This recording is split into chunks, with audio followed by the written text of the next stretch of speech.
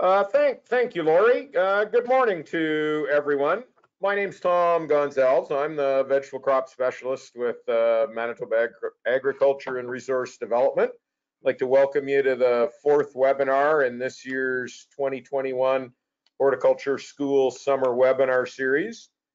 The group that is behind planning and presenting the Horticulture School webinars involves staff from Manitoba Agriculture and Resource Development, Assiniboine Community College, and Agriculture Agri-Food Canada.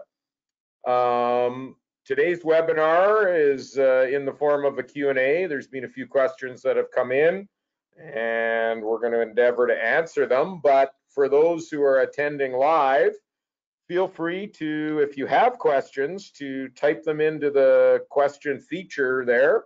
We have moderator looking at that feature or checking it out, and we will endeavor to provide you answers if you have any questions. We're going to cover, our plan today is to cover three general areas.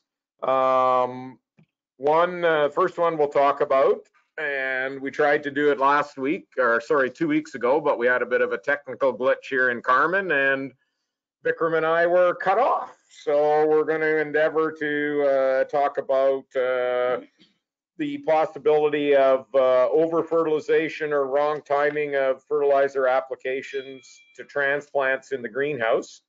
Secondly, we're going to talk about potential group 1 resistance, herbicide resistance in foxtail and millet. Third one, we're very topical nowadays with the weather we're having. We're going to have a discussion on irrigation concerns and issues. And a question that came in was what volume of water can a producer take from a full flow water course without a water license? We're going to answer that question and have a discussion on some other issues regarding irrigation. Before we get into the meat, shall we say, of today's webinar, Lori, could you launch the first two general questions for me? I sure can. Thank you very much. You should see it right now. How do you see yourself with the horticultural industry? So you can select one, producer of horticultural crops, work in agri-supply and agribusiness, government or university personnel, or other. So you can select one and submit your answers.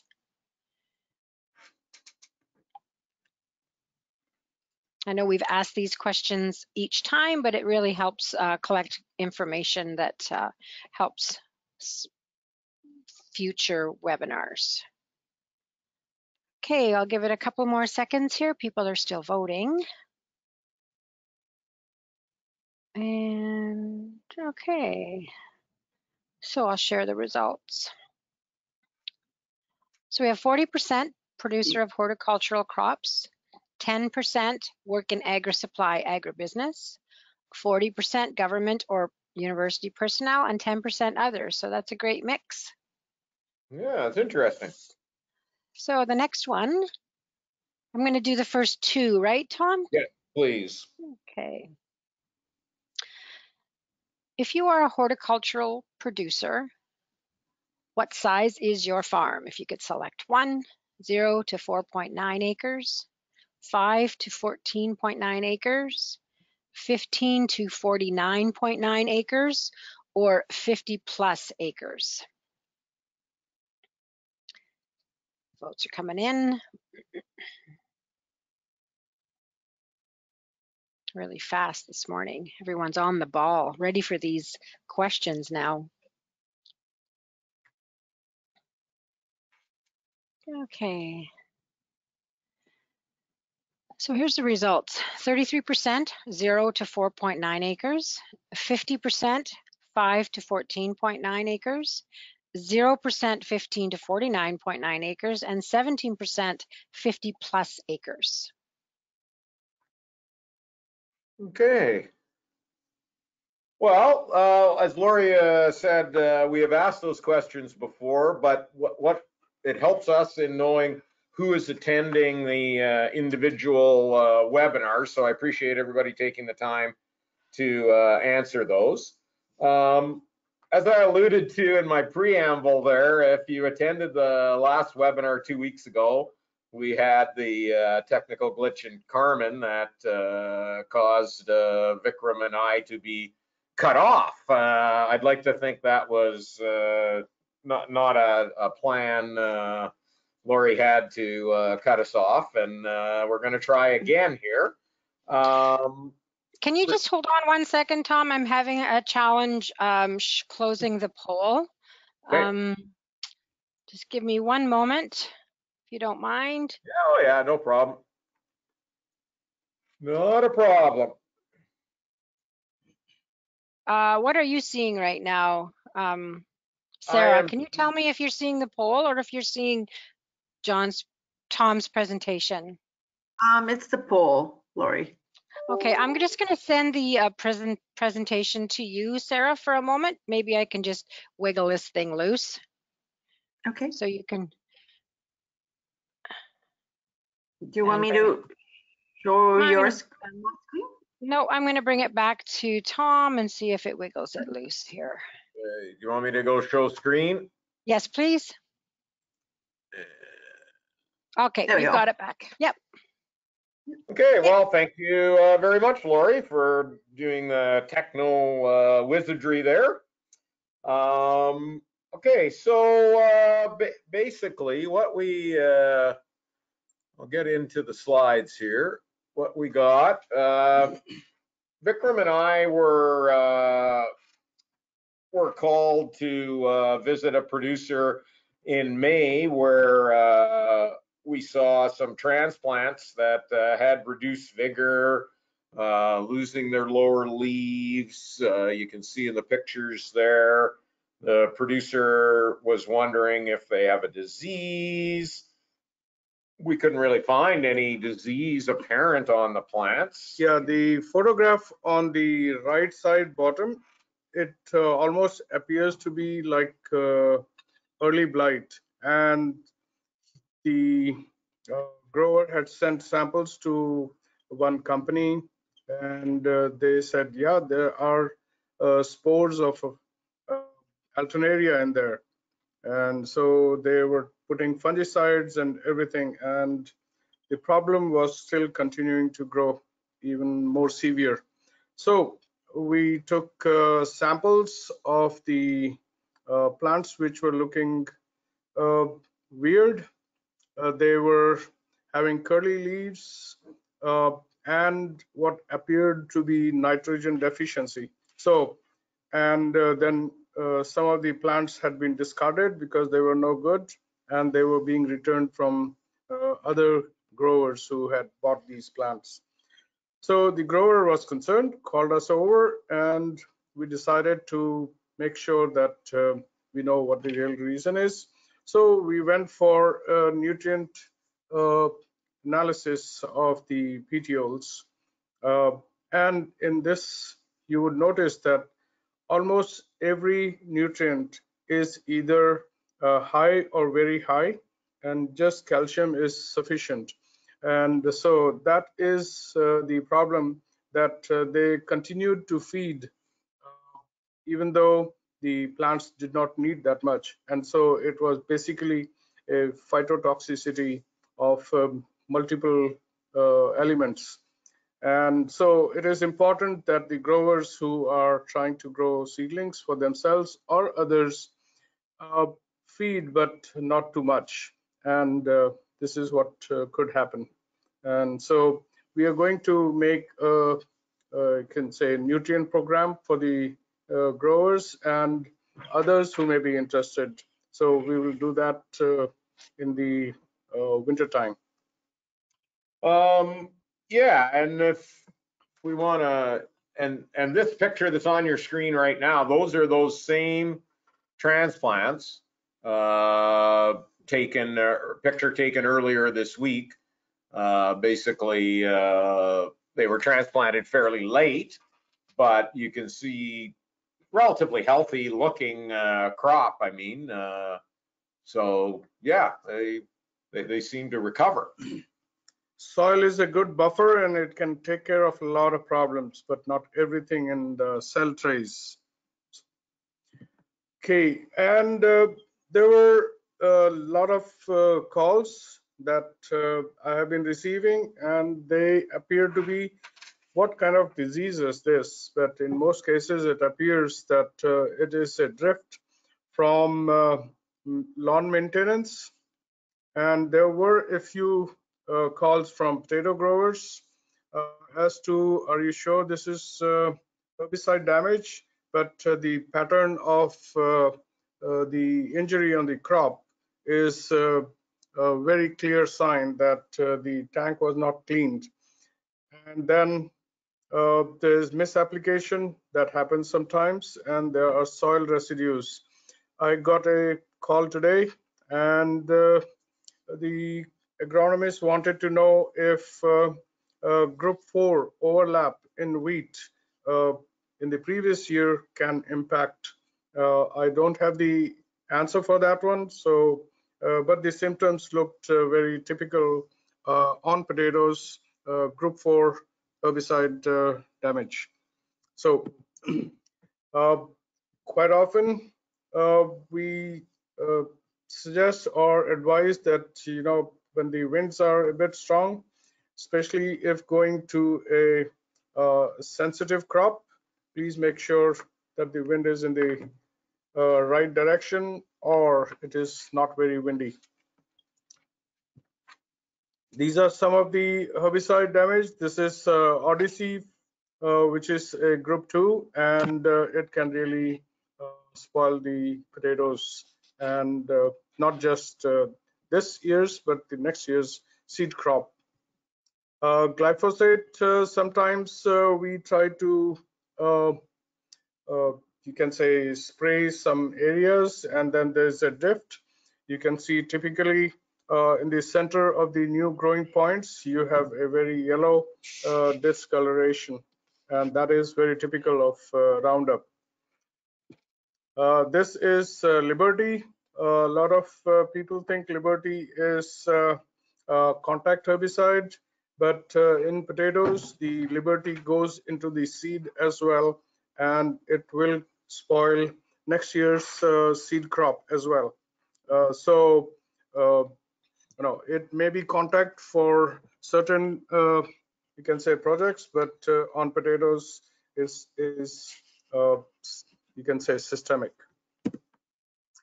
This is again group 2 in sandy soils. I'm going to go quickly. This is the kind of symptoms that I'm getting photographs from many people, and just today I got something very similar. Not a disease, but group 4, and we need to investigate. Here's a very typical example of improper tank cleaning. You can see that the herbicide is impacting a certain area, and then after that the you know, the symptoms finish. I'm going to just skip over these. This is Roundup. Corn was sprayed, and there was a drift onto the his own field of potatoes. So you can spray drift onto your own crops. Okay, and this is something that I had not included in the previous one.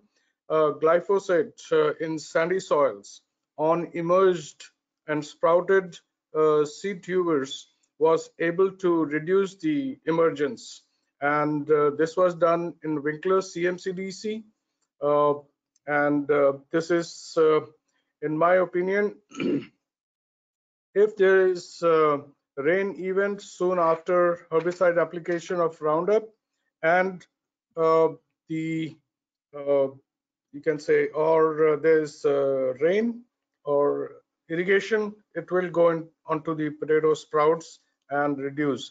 But if the potatoes have not sprouted, or the seed of any other crop has not sprouted, it may not be affected very much. So this was the information on that. Okay, this is the stuff that I did on a Frito-Lay variety in China, and there we had the whole field which was sprayed with Roundup because the agronomist thought Roundup is going to work very well. And the mini tubers that we had planted here, they were sprouted, and so the Roundup reached the growing points and reduced. So this was a sample of that. Just a few days ago, went to a colony, and they said, you know, what's happening to our peas? This is a very good example of poor watering because it is dry, and this is infection with Fusarium wilt fungus. So this Fusarium wilt becomes more serious when it is dry, and these people were unable to irrigate in time. These are some of the roots that you can see. They're getting infected, and the lab is going to just confirm whether it was a correct diagnosis or not. But certainly it's a root infection. Now, most people will be seeing septoria or alternaria leaf spots, and fortunately, you can control these two diseases with the same fungicides. For practical purposes, it is the same, leaf spots.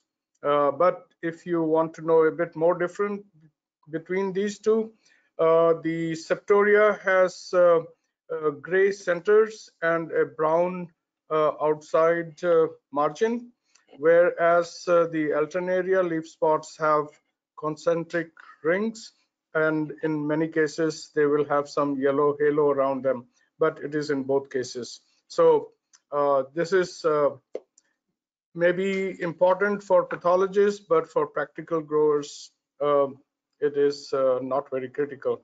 Both can be controlled with Bravo, Mancozeb, and many other fungicides. We may see some of this problem in 2016. This was really severe, and this is the stink bug damage on the right side. And because of the saliva they inject into the fruit, green to red, you will have these spots. They become hardened, and I'm not sure they're good to eat, but you can eat them. Late blight, I don't think we'll see that this year. So just so that you remember what it looks like, this is what I have shown it. One year we got it in mid-October, so it is still possible.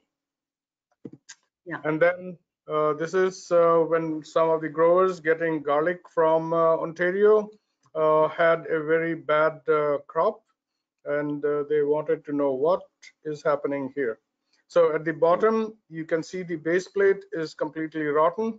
It is a garlic stem and bulb nematode problem. So please ensure that the seed that you get from different places are clean. And we are seeing lots of aphids nowadays, which is important for seed potato growers and maybe soybean growers if it becomes an issue. Otherwise, that's the end of the topic. If you have any questions, please do ask. Well, one of the things that came in this morning was a question regarding they had a generic version of glyphosate. They sprayed in the spring. Didn't give the exact timing of the application, and then let it sit for 3-4 weeks and rotivated. I'm assuming there was a perennial weed problem. Then rotivated the field, planted the seed. Again, they didn't say specifically which vegetable crop, but they're asking question about vegetables. Are the vegetables safe to eat? Does it make a difference between if root crops or above ground vegetable crops are planted after generic glyphosate application? I would let Kim answer that, but my opinion is that after 2, 3, 4 days or a week of application and cultivation, there is no glyphosate available for the plants to take up. Yeah, we talked about it a bit last week, and basically when the active ingredients in glyphosate hit organic matter, they begin to break down into metabolites. And so basically you're spraying a crop, letting it sit for 3-4 weeks, rototilling it, and seeding or transplanting into that. No issues that I'm aware of. Freddie, Sarah, is there anything showing up in the chat? Or sorry, a question and answer? Tom, do you have a slide showing right now? No, we don't. I'll get one back. Great, thanks. There was another question that I was asked recently, and that was thrips on tomatoes. It is dry and hot, and thrips love to feed on sensitive crops. These thrips can, you can say, transmit viruses and reduce the tomato production also. So there are certain insecticides possible to use. I will just name the insecticides: Orthene, Entrus, Success, Exirel. There may be a few more, but it is good to control. Otherwise, the tomato patch will become all thrip infested. Were there any questions showing up in the? No, so there are no questions, but we do encourage everyone to send in any questions that they may have. Okay, well, we'll move on to the next part. I sent him a text saying we were getting started on the next part, so we'll see how it works out. I'm here, Tom. Can you hear me? Oh, right on, way to go. So I'm just gonna interrupt for one more moment. Sorry, Tom, can you go to display settings and swap your screen, please? oh yes, my bad. That's all right. Let's make it the best we can. Yep, perfect. Okay, so part 2 of our discussion this morning deals with a question that was sent in to me that deals with Group 1 resistant foxtail and millet. And Kim Brown is going to help us out here, the Manitoba Agriculture specialist. The question that came in was, I sprayed parts of my vegetable field with Post Ultra in the first week of July, but the foxtail and millet were not controlled as well as they were in past years. What caused this problem, and what options do I have now to control the large weeds? So really, it sounds like this person has had the issue before, because they say the foxtail wasn't controlled as well as in the past. So any thoughts, Kim? Well, first of all, I mean, it's been a difficult year for weed control, just because the extreme, we went from basically within a week, just about freezing temperatures, very cold nights, all the way on to very, very hot. So really, depending when you sprayed, some of our group 1s don't do very well if they're sprayed after a cool night, and you need to have a period of a few good growing days before you spray them and they work well. And then in the extreme heat again, you know, once we hit some temperatures that it was just too hot to be spraying. So that's a function of how the herbicide works, but then also the weeds, when they've been under challenging growth conditions, they harden off, we call it. So sometimes they just get harder to kill, especially under the heat. They get a waxy layer on the leaves, the cuticles get thicker, it's harder for the herbicide to penetrate. So in general, we've had probably poorer herbicidal control this year of some of our weeds. So that's something to keep in mind. You would agree? Yeah, like I think we've seen that in a lot of places. But otherwise, it's very valid, though. There very well could be an increase in resistance. There's really no way to know that unless you actually take mature seeds. So you have to wait for those foxtails, and you call them millet, but I'm assuming we're talking about green foxtail and yellow foxtail. And you take that seed and you get mature seed, and then it can be sent to a lab. In Manitoba, we would be using AgQuest. That's a private company in Minto, but they do a really good job. And you send them the seed, and they have a protocol for growing it out, and then they basically spray it with a bunch of different things to see whether or not it gets killed or not. So that's really the only way you know for sure. There's no tissue test. There's no other way of knowing. So you'd have to get mature seed. If you're going to wait and do that, maybe leave some of it to go to maturity, so you get that mature seed. Otherwise, there's nothing you can spray now, especially on a big weed. When you're looking at our pre-harvest intervals, most of them were too far gone. We don't have enough time.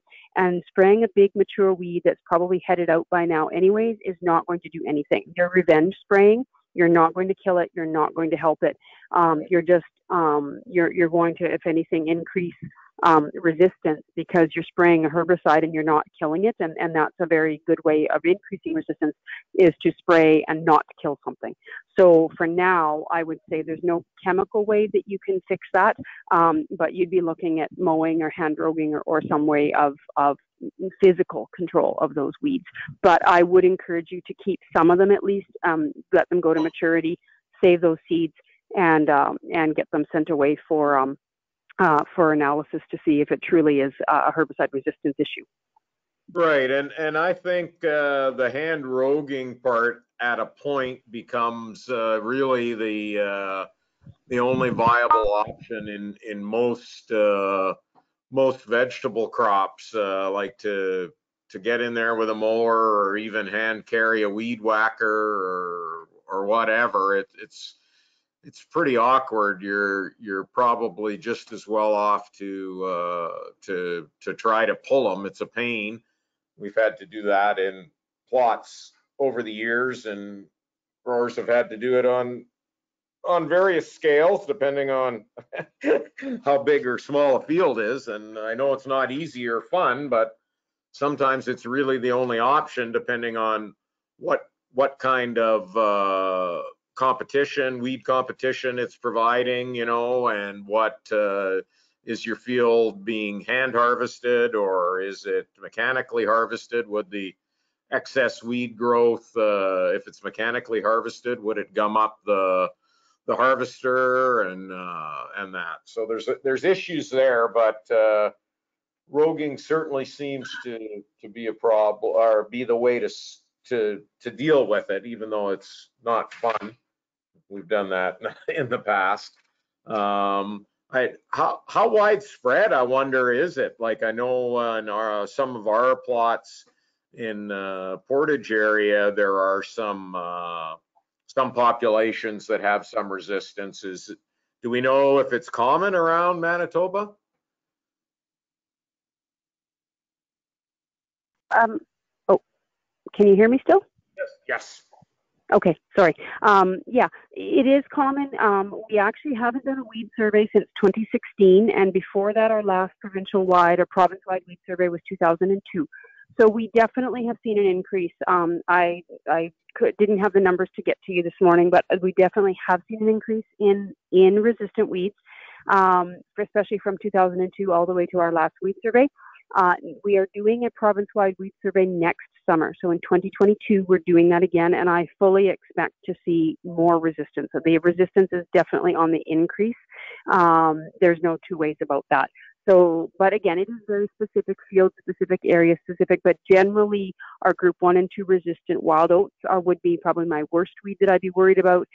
Also group 9 resistant kochia, but also group 1 and group 2 resistant green foxtail. We, at one point in the province, had a big population of group 3 resistant foxtail, but that was quite a while ago. That was prior to the 90s, when we were still using a lot of graminicides in our canola, and that was when we were using a lot of group 3s like our edge, specifically out in front of canola for weed control because we didn't have the herbicide tolerant canolas.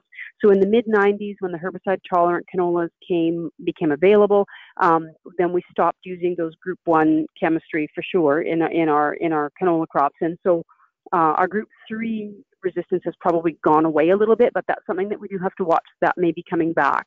But there definitely is resistance in the foxtails, not to the extent that it is in wild oats, but definitely the foxtails, there is some resistance and it is growing.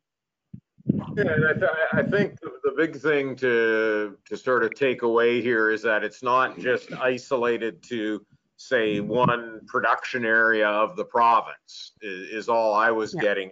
No, you know? no, it's all over. Yeah, the whole province. Yeah, yeah. You know, yeah, particularly the group 3 resistance was particularly bad south of number 1 highway, and then north of number 1 highway we tended to see more group 1 and group 2 resistance in the foxtails. But now again, that's not as that line is not there anymore because we've gone away from using the group 3 so much. But the group 1, we definitely do now have 1 and 2 resistant foxtail south of number 1 highway. Right. We question comment, Tom. Okay. Amy asks, any input on Brix levels relation to pest and disease? Any input on the Brix levels, which is basically a measure of in the vegetable of, and what was the last part? Relationship to disease and pests, yeah, pests in general. Okay, so I think what they're asking here is, and whoever put the question in, feel free to, if my paraphrasing is wrong, feel free to clarify. You're asking, do diseases and pests affect the Brix level in a test on vegetable crops? Any thoughts, Vikram? There is a possibility. Absolutely. Especially if the you can say take the case of tomatoes. Some of the you can say the stink bug infecting the fruit is going to affect part of it, but not the whole fruit. If there is early blight infection on the fruit, that will also reduce a bit. The cooking quality will change slightly, but not become impossible. So maybe okay to eat raw, but the processing quality may change.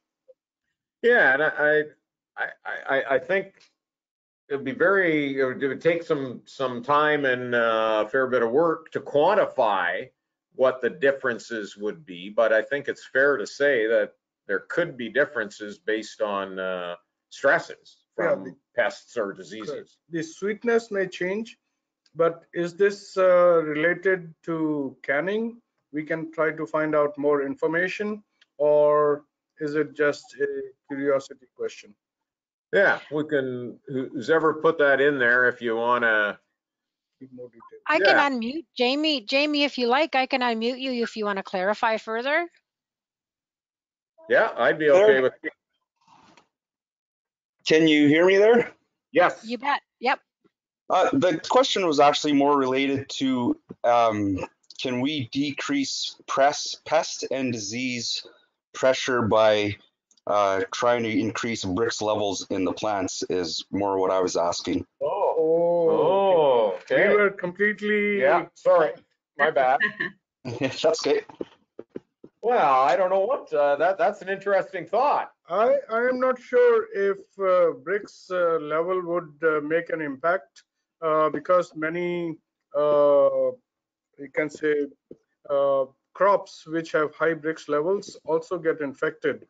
But John Hurd had a very interesting experiment done. He sprayed a weak solution of maple syrup, and he sprayed onto some of his some plants, and he found that in some cases there was less disease, more yield. Actually, there was no correlation, but he used stats to confirm that spraying maple solution on your crop increases the crop vigor. So if you're referring to some of those kind of things, no, it does not work. Yeah, it's a different thought to me. I could do I honestly don't know the answer. I guess is what I'm saying. I can look, do some searching around, and if you leave, we'll be able to get your contact information from the registration, and I can push out an answer to well, to everyone. Probably won't be today, given the fact I'll be irrigating as soon as we leave. As soon as this is done, I'm heading out to water. But yeah, I can work on that and see what I can find out and send something out. That's the best I can tell you right now. I'm sorry, but No, that's perfect. That'd be greatly appreciated. Thank you. okay, right on. Thanks a lot. Well, I think we'll move into the last part of our discussion today, which is related to irrigation. And Lori, I'm wondering if you could launch the third question in the poll, please. Well, I'll give it my best shot. Well, thank you very much. Okay, so the third question, if you are a horticultural producer, how do you rate irrigation and or water availability this season? So you can select one, not a problem, minor issue only, major issue due to my irrigation system itself, major issue due to water availability, or major issue due to other reasons. So if you can select one, that would be great. And voting seems to have slowed down, so I will launch the results. Right, so we have 25%, not a problem, 25% minor issue only, 0% major issue due to irrigation system itself, 50% major issue due to water availability, and 0 for the last one, major issue due to other reasons. Okay. And I think that's quite topical now, given a few things that are going on. Well, I just wanted to, before we get into the next question, poll question, I just wanted to say that, you know, when we're asking these questions, we're basically trying to be able to get an idea of what issues attendees have, and the answers or any comments that are provided to us during these webinars, either the poll questions or when Jamie was speaking there, or even if we have a conversation during a visit to a farm or wherever, all those answers are confidential. Like there's no, we don't share them outside of the horticulture planning group when we're trying to come up with content. Honest answers they help us basically move forward in providing content that will assist producers. So basically, given that, I'm gonna get Lori to launch the fourth question, and I'd like you to answer honestly. Could you launch the fourth question, Lori, please? I sure can. So if you are a horticultural producer and irrigate, do you presently have a water use license? So if you guys can answer yes or no on that, that would be great. I'll give it a couple more seconds. People are voting. And all right, so I can close and share those results. So we have 50% yes and 50% no. Right down the middle. Okay, that's interesting to know.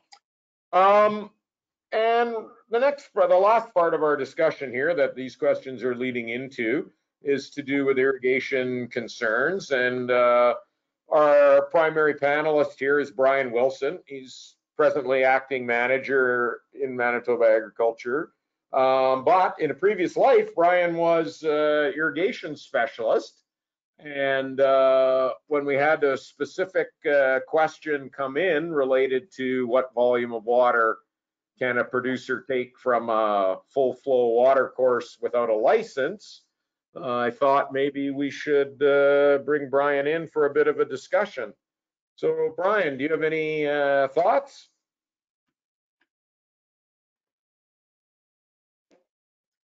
Well, great. Thanks, everybody. And yeah, I'm gonna talk a little bit about irrigation. And if I can just show my screen, there we go.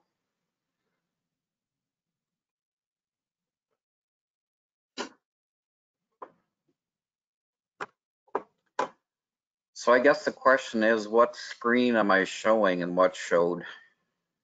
What I can see right now, Brian, is let's get started. You're connect to GoToWebinar. So you've got Okay. your browser open. What I will do is I'll just drag this into here. That looks great. Okay. So what you're seeing is a Google Earth image of the Stephen Field Dam area, Correct. which is by Carmen. So that's correct what you're seeing? Correct. Great, we have that. So what I'm going to talk about today and what Tom asked to talk about, I'm going to talk a little bit about where we irrigate in Manitoba, and I'll give a quick overview of the irrigation of what we irrigate in Manitoba. And then I'm going to talk a little bit about water quality, and I'm going to talk a little bit about crop water demand, and then I'm going to touch on licensing. So as Tom said, I work with Manitoba Agriculture and Rural Development, and throughout my career with agriculture, I've done a lot of work as far as how the irrigation industry has expanded, which has mainly gone along with the growth in the potato sector, and also to some extent as the vegetable industry is growing. So in Manitoba, we are predominantly a dry land province. Like most of our crop production in the province is non-irrigated dry land. We irrigate probably in the neighborhood of about 1% of our agricultural land, and predominantly in Manitoba, we irrigate high-value crops. We irrigate vegetables, which is virtually, if you're a vegetable producer, it's 100% irrigated. Potatoes are mainly irrigated, and we do have other rotational crops that get irrigated, especially on some of the lighter textured soils. But we irrigate about 1% of our land, so 99% of our land is non-irrigated. As far as sources of water that we have, we really have three sources that we use for irrigation. We use groundwater, so we use aquifers in Manitoba. We use water that comes directly out of a river, and the licensing folks refer to that as firm flow, so that you can pump during the summertime if there's water there. We have some water courses this year that don't have water that normally do. And then the third way that we use water is we capture runoff from the spring snowfall. So it's basically snow melt water that gets captured and held, and then it's being able to use later in the year. So that's spring flow. So those are the three sources. So what I'm showing on this screen, the slide that you're seeing in front of us in this area is Stephen Field. It really shows two of those areas. So right at the dam, that supplies water to the Boyne River, and there's irrigation that happens directly out of the Boyne as water is released out of that retention structure. And the other one that you're seeing right where my mouse is a retention pond. So that is filled in the spring. That area is kind of gray, and it's just showing the watershed. That's the Boyne River watershed, which flows eventually into the Red River. And I'm just going to turn that off so it's clearer. But that is basically showing the water that comes out of Stephen Field supplying the Boyne is used for irrigation. And then you can see a number of the holding ponds that are in the Boyne River watershed area. Like right here, it's actually showing 4 water retention structures that end up being used for irrigation. So a water system like this has a budgeted amount. So there's basically calculations done as to how much water can be allocated and used during the summer, that firm flow period, and how much can be used during the spring flow period, and that is set the water budget. And people within our department, Agriculture and Resource Development, are responsible for setting water budget amounts in various courses throughout the province. So we have budgeted amounts on some aquifers, and we have budgeted amounts on this. So that determines the amount of water. So that's basically where we irrigate: groundwater, rivers, which are spring flows, and the dams end up being very important for holding those and capturing spring flow, which go into retention ponds. So as far as water quality goes, quality ends up being important, and the majority of quality of water that we have in Manitoba, especially from surface water, is in good supply. Some of the groundwater, if you've got a groundwater source that you're doing, it's definitely worthwhile to make sure that that you're dealing with good water quality. There's two things plant don't like as far as the two biggies where you start with when you start looking and saying, okay, is a water source suitable for irrigation? Plants do not like salt. Salt causes problems. So you look at salinity. A water test quickly tells you what sort of salinity level you're looking at. And then the other very quickly thing that can be a problem with the water quality is sodium. Soils don't like sodium, and high sodium water and irrigation are just not a mix. So, that's where if you're looking at a groundwater, and we have very successful groundwater that's used for irrigation because it has good quality, but we have areas that have potential salinity problems or sodium problems, and that's where you want to talk to, like I can talk to you, other people within our department can talk to you, Tom can talk to you, but those are the big water quality issues that you need to be aware of. As far as how much water a plant uses in these hot, dry weather conditions, it might be in the neighborhood of a quarter of an inch of water demand a year or a day. So, between a quarter to a third when a crop is actively growing. And throughout the growing season, you'd probably look at a crop needs somewhere between 15 to 20 inches. And this year we absolutely did not get that kind of rainfall. And that's why, when we know that we've got, serious conditions as far as pastures and other things like that. And that is why for the high value sectors that we irrigate, why we need that water supply. It's to supply that regular water that the crop needs in terms of to be able to produce the quantity of what we're looking for as well as the quality. So that's on the supply side. And then I'm going to slide quickly to the question that Tom talked about, and that's licensed water use. So in Manitoba, we have a Water Rights Act, and the Water Rights Act is what sets the requirement. And depending on how much water you use is what determines whether you need a water rights license or not. So when we look in an area that I've got on the screen in front of us, the Boyne, you may not need a water rights license if you're under a threshold amount, and it's determined on daily water use. So the Act specifies and the regulations specify if you're using less than 25,000 liters per day, and that works out to around 6,000 gallons per day, you do not need a water rights license. You have the legal right to use the water if you're using less than 25,000 liters per day. And that's the case. It's like people will use the term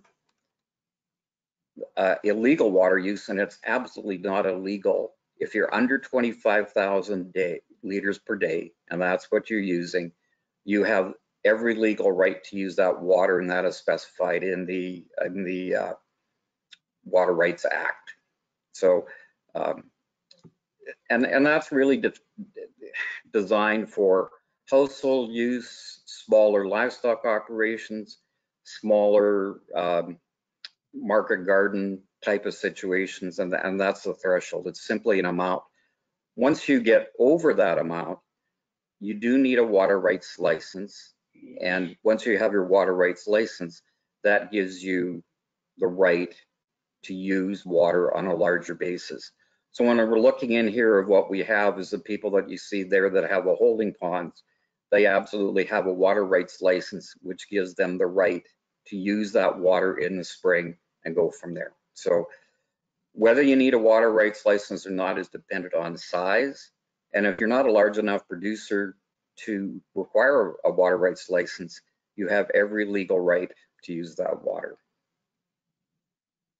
So I'm just going to quickly summarize what I said. So in Manitoba, we got 3 sources that we use: spring water budget, firm flow water budget, or rivers and aquifer sources.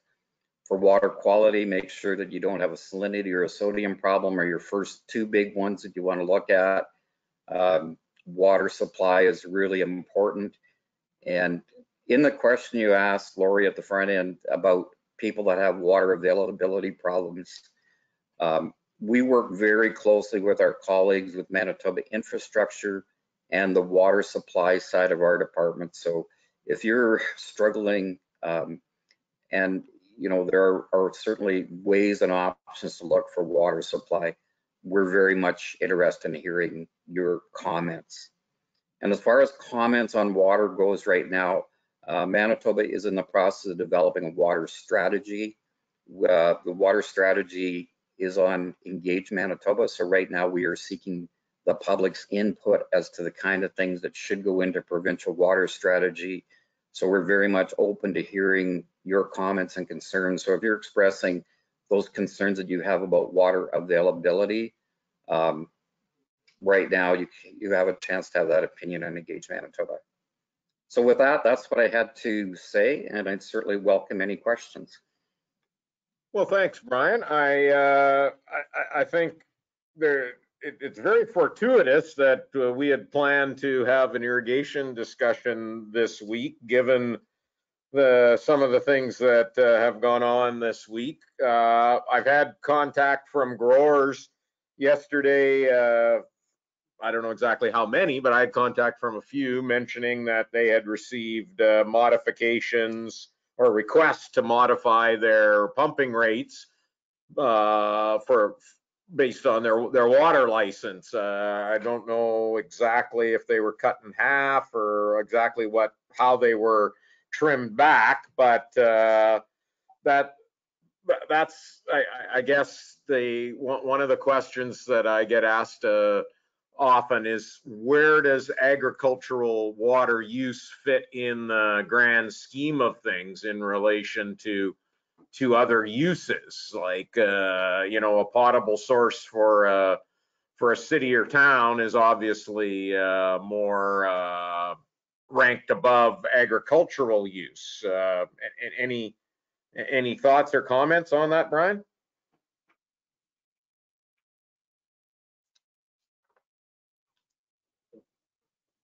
Yeah, Tom, and I'll go into the area that was impacted by that decision, and the decision that was made this week has to do with the lower Assiniboine pump sites.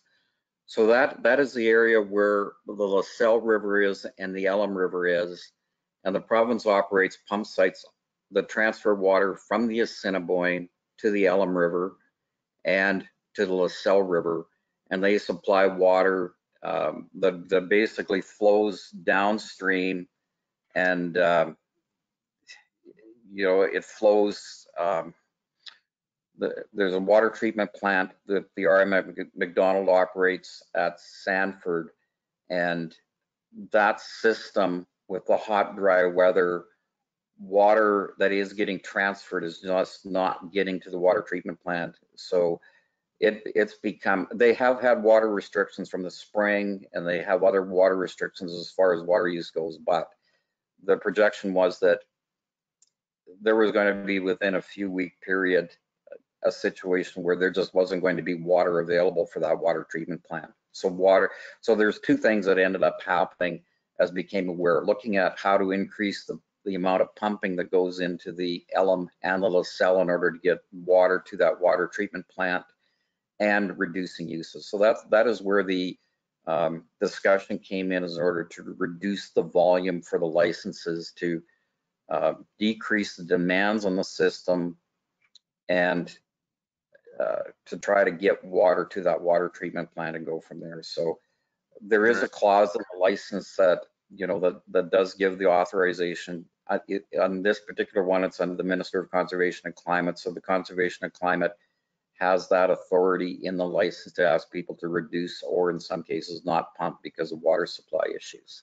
Right. So that is the situation that happened, and you know, it takes dialogue and discussion, and you know, we try very much as we can to cooperate with growers and recognize that, you know, you're dealing with a really difficult situation of low water supplies, high heat demand on the system, and you know, we're dealing with a dry situation that we haven't had a long period of time, and you just recognize it's really there. So that is a situation that really impacted those that area of the province. There's other areas of the province as well that you know, very simply, there just isn't water. There's not a dam on the water course. Normally there's good flow, and there's just not water available. So, you know, we know on the prairies we deal with floods and we deal with droughts, and this is a situation where we're much more on the drought end. Yeah, and I think the whole idea of climate, you know, the climate variability, I guess, is something that we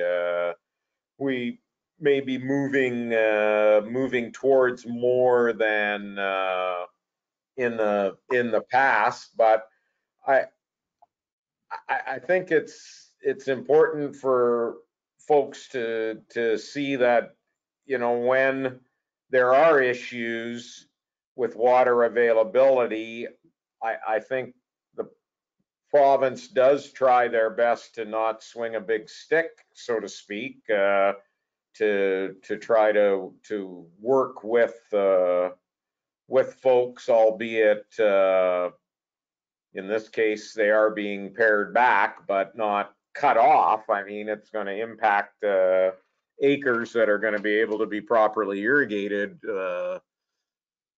Yeah, it's just not a good situation, but there's no good answer in a year like this, I guess, is what I'm trying to say. Yeah, and I'm just showing the area where those transfers happen. So that's right by Port of the Prairie. That's the Assiniboine River that you're seeing right where the mouse is. So right. That is there, and there's two water transfer pumps that work in this area. Right here is where the transfer pump is. It transfer water into the Elm, and the water treatment, or the pump site that transfers water into the LaSalle, is right here. And you know, those pumps have been in operation for 30 to 40 years. And that's the water supply. That supplies that lower Assiniboine watershed and become, you know, very important. When it's this hot and dry, you end up with more evaporation losses throughout the system. And then as the groundwater, as plants need water, you also end up more water going into recharge groundwater. So those are the kind of things that limit the downstream uses of water. And it's just not as simple to say, well, you can pump more, because there ends up being, and especially on the LaSalle system, there's some channel capacities system. So if you pump more water here, you actually get flooding here that comes in, and there's transit time. But we work very closely with our colleagues with Manitoba Infrastructure, with Conservation and Climate, and with the water side of our department. So there's a lot of cooperation and collaboration that goes back and forth. Right. Well, Friday Sarah, is there any questions, irrigation wise or otherwise, that have come in the? No, we don't have anything yet. No questions. So yeah. Well, thank you for watching. Well, we've run a fair bit later than I had planned, but I mean, the topic of irrigation is definitely a hot topic now, if you want to call it that. One thing, well, thanks, Brian, for being available.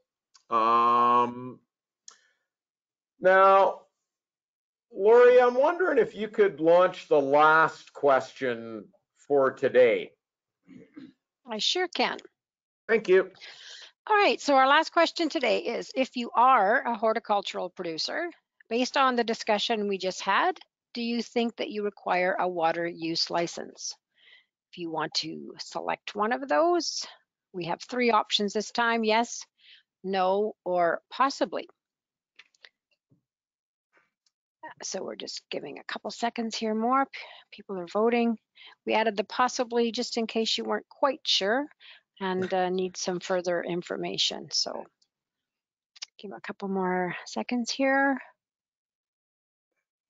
And I think we're ready to share those results. So we have 25% yes, 25% no, and 50% possibly.